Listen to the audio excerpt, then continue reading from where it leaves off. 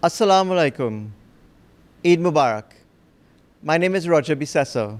On behalf of the Ahmadiyya Anjuman Ishati Islam Incorporated of Trinidad and Tobago, I'd like to welcome you to our special Eid program. First of all, we'll now have Maulana Mustafa Kemal Hydal, religious head, leading us and giving the sermon. أشهد أن لا إله إلا الله وحده لا شريك له وأشهد أن محمدا عبده ورسوله أما بعد فأعوذ بالله من الشيطان الرجيم بسم الله الرحمن الرحيم إذا زلزلت الأرض زلزالها وأخرجت الأرض أثقالها وقال الإنسان ما لها يومئذ تحدث أخبارها بأن ربك أوحى لها يومئذ يصدر الناس أشتاتا ليروا أعمالهم فمن يعمل مثقال ذرة خيرا يره ومن يعمل مثقال ذرة شرا يره صدق الله العظيم. I bear witness that there is one God, Allah. I bear witness that the Prophet Muhammad sallallahu alaihi wasallam, may the peace and blessings of Allah be upon him, is the last, the final messenger of Allah, after whom no prophet, old or new, will come. And I begin in the name of Allah, the Beneficent, the Merciful. I have read in Arabic the entire chapter 99 of the Quran. It is entitled Al-Zilzal, the agitation or the upheaval. The translation is as follows. When the earth quakes with its agitation, and the earth brings forth its treasures, the human being says, what is happening to it? This is a period. It will indicate anew its data, as if your nurturer has revealed to it. This is a period. Human beings will emerge as divergent groups to analyze their behavior. Thus, whoever performs the weight of an atom in goodness will recognize it. So too, whoever performs the weight of an atom in wickedness will also recognize it. It is almost 1 year now that the world is suffering the effects of the pandemic. People have had their lives shaken up in many ways. In managing the spread of the virus, great hope was placed on the directives of political leaders. Greater hope was placed on the rat race of pharmaceutical companies to produce a vaccine. Both seem to fall short of containing the disease, especially as new variants pop up. Eventually, religious leaders are also now calling upon their followers to pray to God to remove the deadly illness. But we ask, whose prayers are more effective, the leaders or the followers? The leaders may be paragons of righteousness, but that may not be true of the many followers. Will Allah heed the prayers of those believers who neglect Him or who are indifferent to the performance of their duties to Him? But we also question, is the virus the work of God or the creation of human beings? As many think, if human beings, as those who don't believe in God would indicate, if human beings have created this pandemic, could we call upon God to remove that situation for which He is not responsible? But if the virus has come from Allah, does He not know when to bring an end to its spread? Or is He awaiting our prayers before He acts? But then, Are our prayers to bring about a new norm, or are they for everyone to return to the old norm? Should we ask Allah to remove this deadly affliction so that human beings can go back to their dependence on alcohol and narcotic consumption and other bad behavior such as ill treatment of women and children and the poor?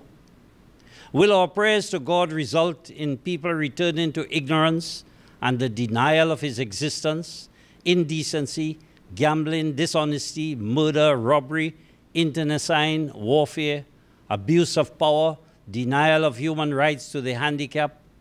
And all of these are often justified in modern society in the name of democracy or freedom. We do not deny the effectiveness of the spiritual elements, and we do not deny that the hygienic guidelines do work in containing the disease.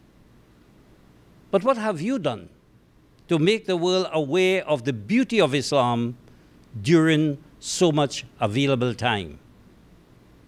Our prayers to God must be for all of us to bring the world together to live in peace and harmony. This requires Islam to be understood and practiced by us as a religion of peace, not hostility. Peace on earth is established only when a person is sent by Allah for this purpose.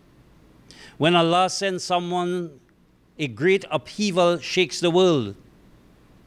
A great upheaval shakes the world's view of itself, its outlook, its attitudes, its behavior, and its thinking. Without such a shaking, centuries of wrong attitudes, bad habits, cruel behavior, etc. cannot be removed. This upheaval or shaking brings a new world order and gives human civilization a new life. This coronavirus is a warning and an eye-opener from God. The world has experienced a great shaking and upheaval. The Quran assures us that when the people of the earth quakes with its agitation, it will bring forth its treasures. Allah wants the hearts of every human being to turn to truth, to accept Muhammad as a messenger of God, and so to receive the divine blessings. In this way, the earth will be filled with good and virtuous men and women, regardless of religious persuasion. The Quran informs us, do you think that you will experience happiness without experiences like what befell those who passed away before you? Distress and affliction befell them, and they were shaken violently, so that the messenger and those who believed with him said, when will the help of Allah come? Now surely the help of Allah is near. Years and centuries of bad habits and wrong beliefs cannot change without a shaking. The more asleep a person is, the greater the shaking needs to wake him or her up.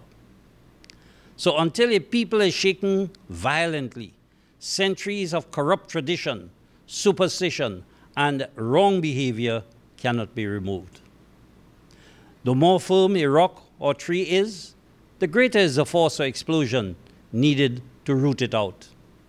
Earthquakes unearth treasures not only from the physical earth, but also from the human behavior, as we see in the response of loving and caring neighbors and friends. When there are challenges and difficulties, we see the beauty and the treasures in our friends and neighbors as they respond to help us and assist us, regardless of their religious persuasion or sex or age or status in life.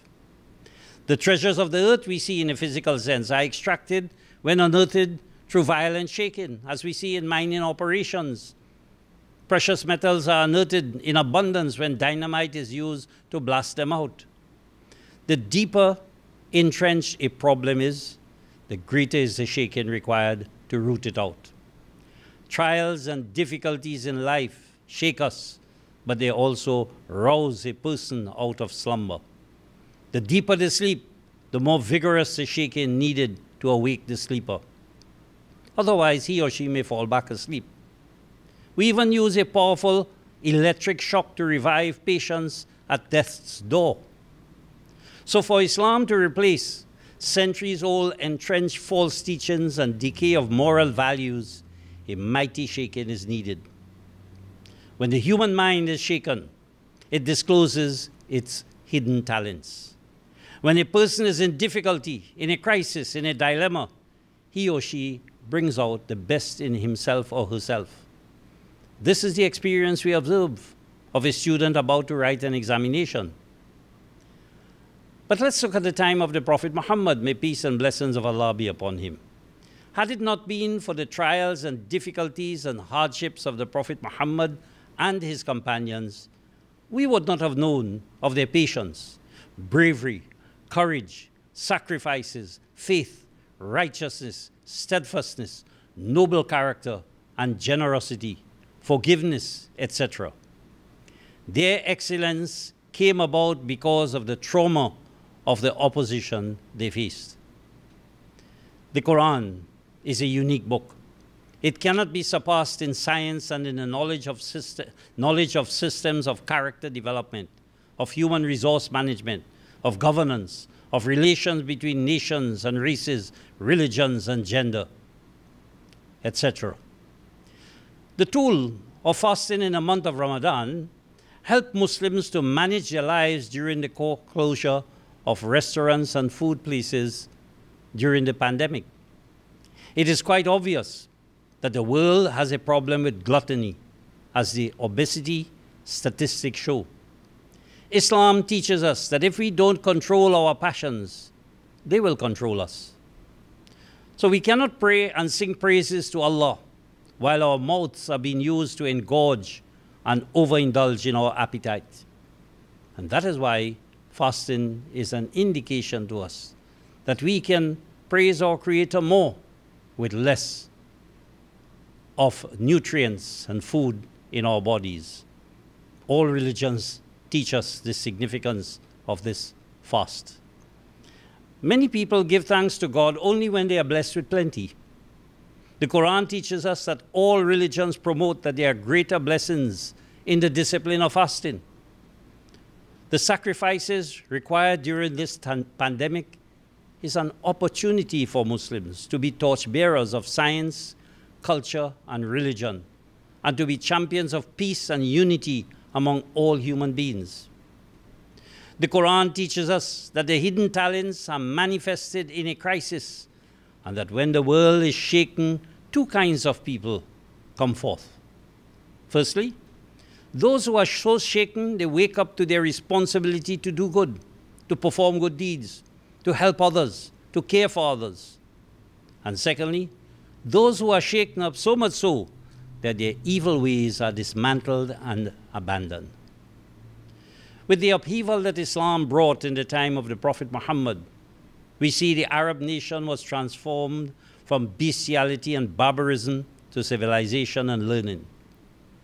Righteousness, restraint, respect, harmony, love, tolerance, faith, the sacrifice of wealth, health, and life, bravery, all of these and more were the hidden talents that were unearthed when Islam shook Arabia and later on the world. Islam's objective is to develop righteous character among all peoples. We have seen that many world wars brought about much material inventions and progress, but did little for moral and spiritual development. Today's sacrifices of soldiers as they go to war only bring about a freedom which may or may not bring about higher human qualities. The two Christian world wars of the 20th century brought about much material inventions and progress, but did little for moral and spiritual development. The challenges Islam faces today can only bring about the best Muslim minds only when they ponder upon these messages of the Quran. The strength of the Muslim community lies not in the cement that holds the blocks of the large and beautiful masjids. The strength of the Muslim community lies in the love that must exist between us and among us, the love that we must have for one another. We don't need to change our religion for this. We don't need to change or abandon our jamaats to achieve this. We don't need to give up the organization that we may belong to realize this. We only need to change our attitude towards one another and love one another and live in peace and harmony. Not only the scholars of Islam will create this shaking to produce more love and harmony among Muslims and among all human beings, but every sincere Muslim, by following the Quran, can also trigger it off. After a year of hardships during this pandemic, what has the trauma produced? Only a vaccine? We have experienced the power of science, but have we also experienced the power of Allah, the power of God? Is the pandemic God's blessings to the hungry and the unemployed? Or is it His blessing only to the pharmaceutical companies that are raking in billions? If we pray to Allah to remove the pandemic, the big pharmaceutical companies will go bust. And they will never allow this to happen. Sadly, competition has replaced cooperation. Islam teaches us that the purpose of acquiring material wealth, prosperity, knowledge, health, and affluence is to spend all of these in the doing of good actions towards others, to develop the spiritual aspect of our own personality as well as theirs. The victory of Islam is not to prove that God answers our prayers in removing the deadly disease. The victory of Islam is that all human beings increase in the worship of Allah. The proof of the truth of Islam is not in having Allah remove our afflictions. The proof of the truth of Islam is having human beings remove their opposition to Allah, their opposition to God, and to increase in their faith and devotion to Him. That should be our prayers. That should be our action to bring human beings in service to their Creator. God has no desire to unjustly destroy people, as long as people believe appropriately, says the Quran. Indeed, it gives us the example of Jonah's people escaping distress when they believed, when they changed their ways. The object of Islam, then, is not to increase the number of Muslims, but to develop true and righteous character among all peoples, all human beings. O people of the world, let us serve none but Allah. True religion is the life we live, not the creed that we profess. True religion is the life we live, not the creed that we profess. Barakallahu lana wa lakum fil Quran al-Azim wa nafa'ana wa iyyakum bil ayati wa zikr al-hakim innahu ta'ala jawadun kareem malikun barur rahim. Alhamdulillahi nahmadu wa nasta'inahu wa nastaghfiruhu wa nu'minu bihi wa natawakkalu alayhi wa na'udzu billahi min shururi anfusina wa min sayyiati a'malina. Man yahdihillahu fala mudilla lahu wa man yudlilhu fala hadiya lahu. Wa nashhadu an la ilaha illallah wahdahu la sharika lahu wa nashhadu anna Muhammadan abduhu wa rasuluhu. Allahumma ansur man nasara dina Muhammadin sallallahu alayhi wa sallam waj'alna minhum. Allahumma aghzul man khazala dina Muhammadin sallallahu alayhi wa sallam wa la taj'alna minhum. Inna Allah ya'muru bil adli wal ihsani wa ita'i zil qurba wa yanha anil fahsha'i wal munkari wal baghi ya'izakum la'allakum tadhakkarun. Uzkuru Allah yazkurkum wa du'uhu yastajib lakum wa la zikrullahi akbar. Allahumma salli ala Muhammadin wa ala ali Muhammad kama sallaita ala Ibrahim wa ala ali Ibrahim innaka Hamidum Majid. Allahumma barik ala Muhammadin wa ala ali Muhammad kama barakta ala Ibrahim wa ala ali Ibrahim innaka Hamidum Majid. O Allah, help those who help the religion of Muhammad, the grace and blessings of Allah be upon him, and count us among them. O Allah, frustrate the plans of those who try to disgrace the religion of Muhammad, the grace and blessings of Allah be upon him, and let us not be from among them. Praise be to Allah. We praise Him, we implore His aid as we seek His protection. We have confidence in Him. We put all our trust in Him. We seek refuge in Allah from unkindness in ourselves and from the ill effects of our behavior. Whomsoever Allah guides, none shall lead him or her astray. Whomsoever Allah finds in error, none shall guide him or her. We all bear witness that there is no God is there but Allah, one without partner. We also bear testimony that Muhammad is His servant and messenger, bringing an end to the chain of all the prophets of God, the founders of great religions who have been sent by God for the regeneration and upliftment of humanity. I seek refuge now in Allah from all the negative forces which are cast from outside, in the name of Allah who incessantly bestows and who continuously rewards. May you have a very pleasant and enjoyable Eid. Eid Mubarak. Bismillahirrahmanirrahim. In the name of Allah, the Beneficent, the Merciful. Aisiso suno ke pe Quran haq milta nahi kabhi insaan. Aisiso suno ke pe Quran हक मिलता नहीं कभी इंसान. जिनको उस नूर की खबर ही नहीं, उन पे उस यार की नजर ही नहीं. है ये फुरका का एक अजीब असर, वो बनाता है आशिकी दिल पर. ए अज़ीज़ो सुनो के बेकुरान हक मिलता नहीं कभी इंसान.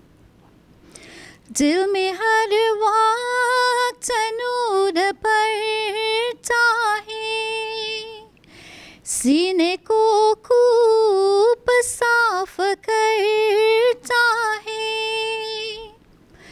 उसके और साफ क्या करूँ मैं बयां, वो तो देता है जाको और एक जान. ए अज़ीज़ो सुनो के बेकुरान हक मिलता नहीं कभी इंसान.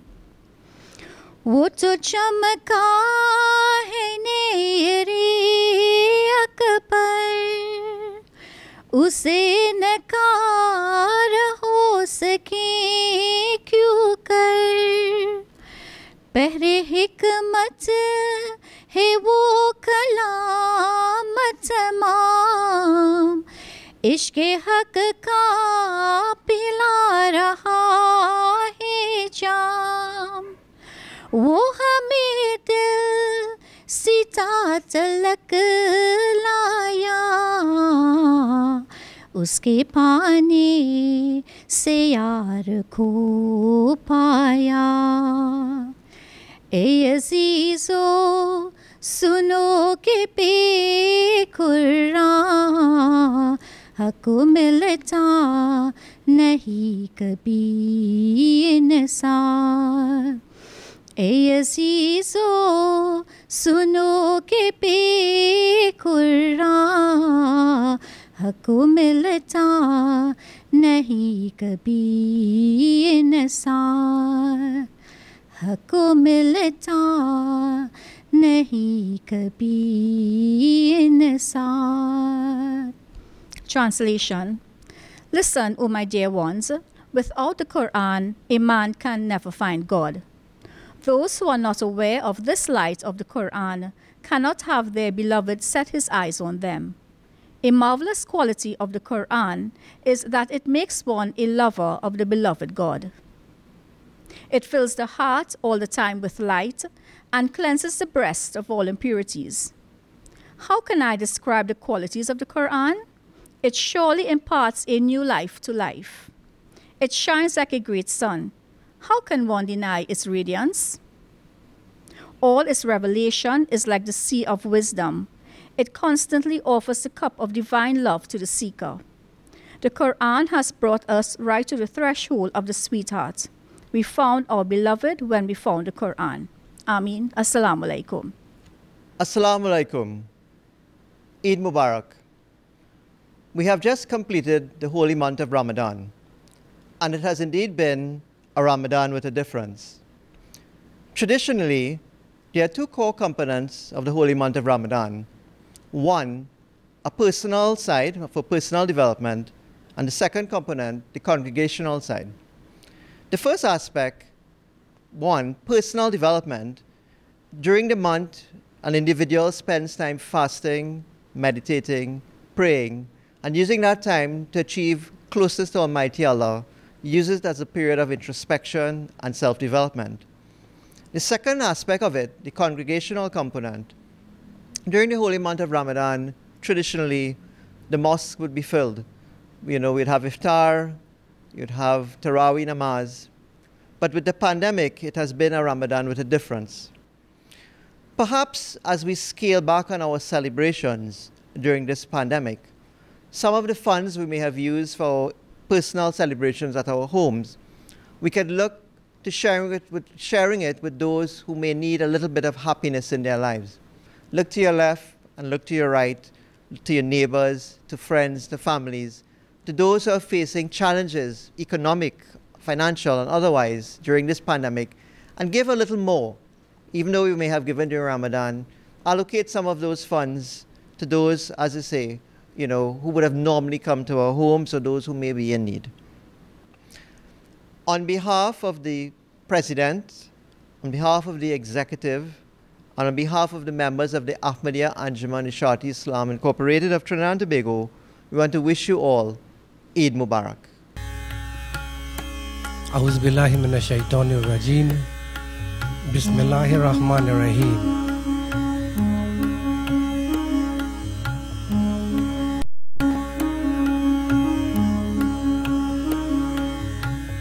चराग दिल के जलावो के ईद का दिन है,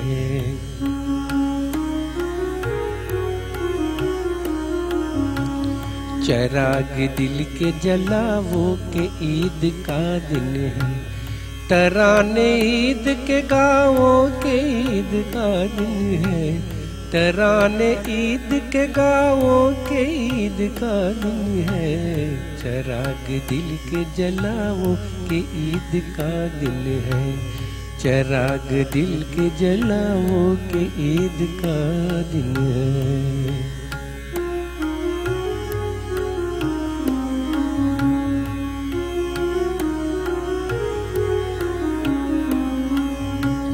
गमों को दिल से भुलाओ के ईद का दिन है, गमों को दिल से भुलाओ के ईद का दिन है, गमों को दिल से भुलाओ के ईद का दिन है, खुशी की बज़्म सजाओ के ईद का दिन है, खुशी की बज़्म सजाओ के ईद का दिन है, तराने ईद के गाओ के ईद का दिन है, तराने ईद के गाओ के ईद का दिन है, चराग दिल के जलाओ के ईद का दिन है, चराग दिल के जलाओ के ईद का दिन है।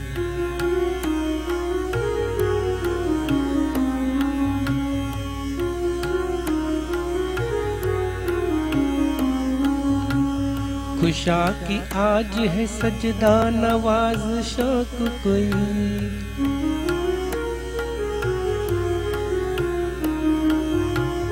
खुशा की आज है सजदा नवाज शौक कोई, खुशा की आज है सजदा नवाज शौक कोई, सर नियाज झुकाओ के ईद का दिन है, सर नियाज झुकाओ के ईद का दिन है, तराने ईद के गाओ के ईद का दिन है, तराने ईद के गाओ के ईद का दिन है, चराग दिल के जलाओ के ईद का दिन है, चराग दिल के जलाओ के ईद का दिन है।